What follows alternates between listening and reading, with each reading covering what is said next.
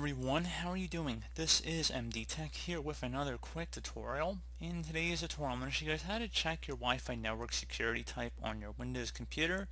So if you're just looking to see what type of network you're using for your security, this tutorial will be for you.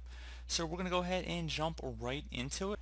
So you want to open up the start menu, type in CMD, best match to go back with command prompt. You want to right click on that and then select run as administrator. If you receive a user account control prompt, select yes. Now I'm going to have a command in the description of my video. I want you guys to copy it and then go up to the top bar of the command prompt window here, right click on it, left click on edit, and then left click on paste to paste it in. Hit enter on your keyboard.